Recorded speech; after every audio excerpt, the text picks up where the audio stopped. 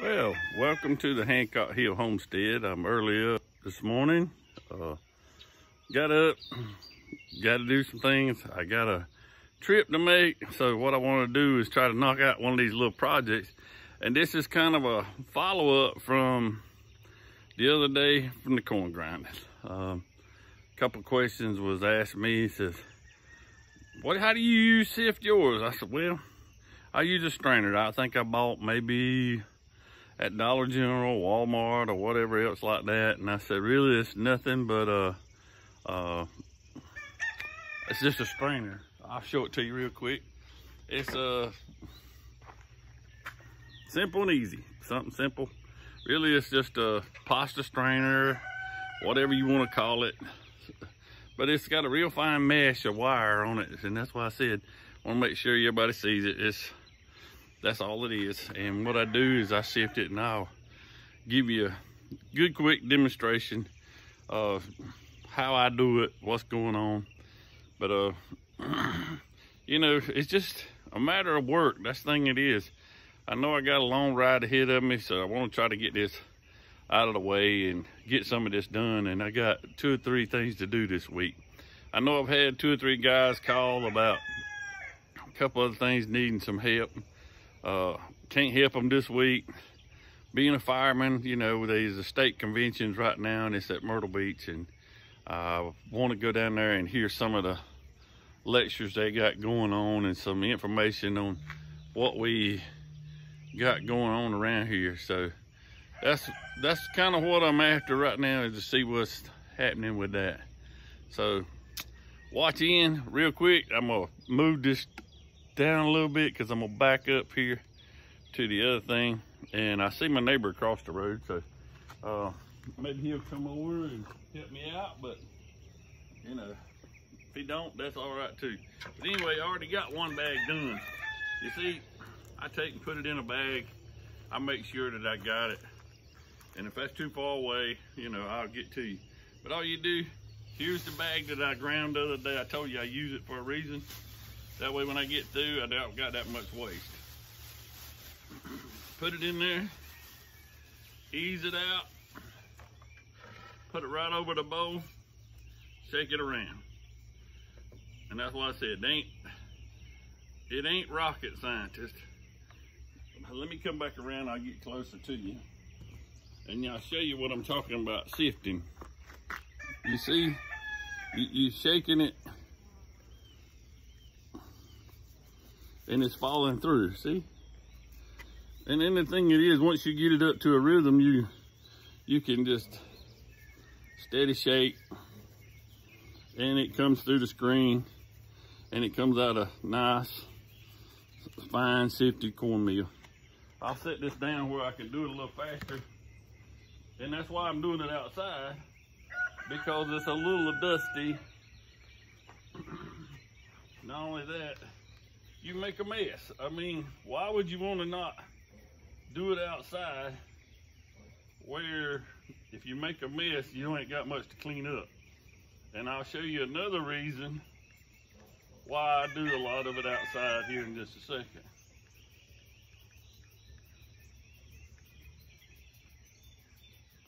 And it don't want to take just a few minutes to do a good amount, but the thing it is, you see how I'm shaking it around, and it separates the husk of the corn from the germ of it's what it's called, the germ in the middle, the white powdered looking stuff inside of the corn itself. Once you get into a pattern, you can pretty much go with it. Yeah, you're gonna make a mess, you're gonna have stuff everywhere. But anyway, here it is. You see, real close up fine, that's a lot of the husk that come off the corn, that where the outside shell is. All right, here's the cornmeal. And see the difference? There's a lot of difference. And what you do, you can do with this, and what I'll do is I'll turn you around, because y'all ain't bear with me here. Let me get this thing where it'll move. You know how things are. You never get it where everything is easy. I don't care what you do, ain't nothing ever easy. But anyway, I usually feed my chickens in the morning right here. So guess what?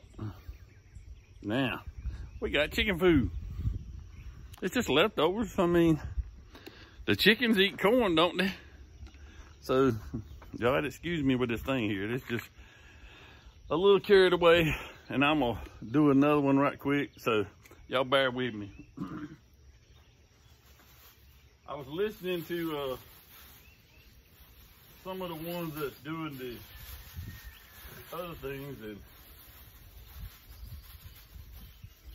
anyway, I've had a couple of people ask me about certain things. One of them is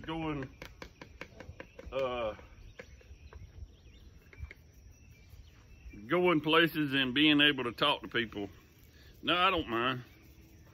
I don't mind to be one thing I do like to do is talk to meet people, new people, and talk to them and share ideas. Because nowadays, that's what we got to do, share ideas. Because we did one thing about it, us being younger people, we let a whole generation, you know, go by, and they don't talk to our senior people. Who used to live here was my grandmother and my grandfather. My grandfather passed away before I was born. So, you know, that made it a little tough.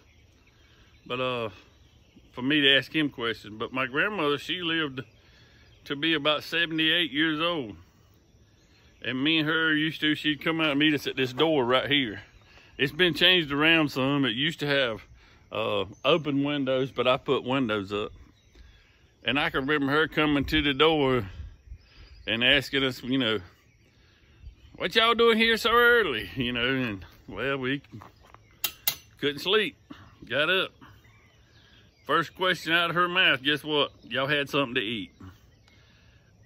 You know, sometimes you never think about what you got to eat.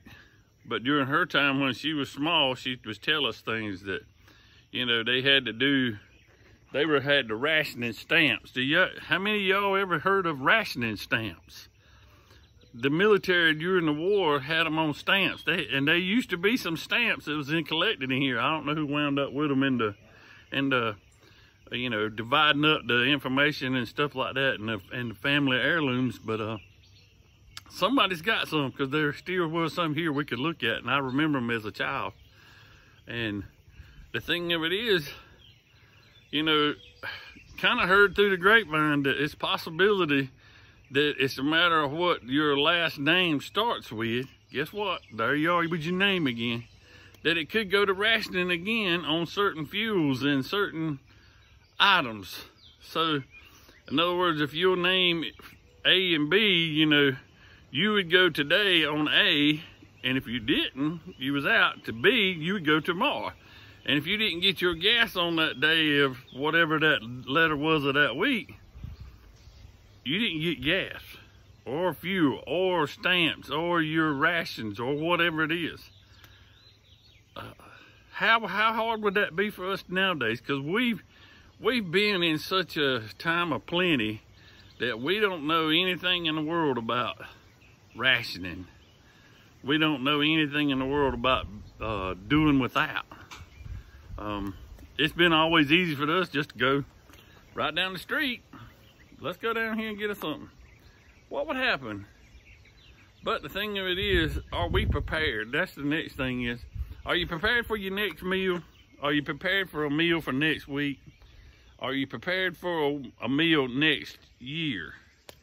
I'm not trying to scare anybody, but the thing of it is, you know, that's why in the old days people planted gardens. They planted gardens to eat now and to eat next year during the cold part of the year.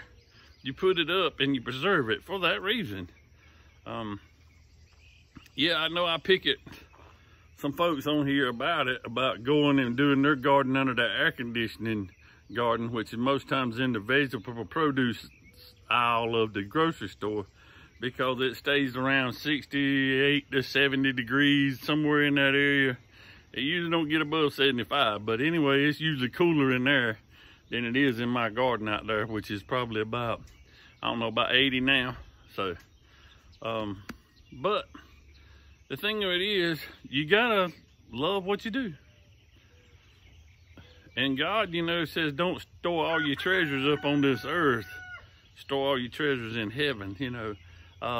Put a lot of trust in that. But anyway, to the screen, I gotta get busy. I got 3 more bags to go. But anyway, I wound up using my corn grinder the other day too to grind some chicken feed. Some corn I had bought for deer corn that now I'm turning it around and making feed for my animals. So, you know, where you get a deal one time, you better grab it. May use it for something else later on. So, but anyway, I want to thank you again for attending Hancock Hill Homestead page. Don't forget to like, subscribe, and hit the notification. Other than that, if I ain't seen you now, maybe I'll run into you on the street. Have any questions, just ask me. I don't mind. I like talking anyway and like cutting up. Got a lot of guys who are sick right now and a lot of things going on, so keep them in your prayers. So another thing, thank you for watching Hancock Hill Homestead. Y'all have a good day. See ya.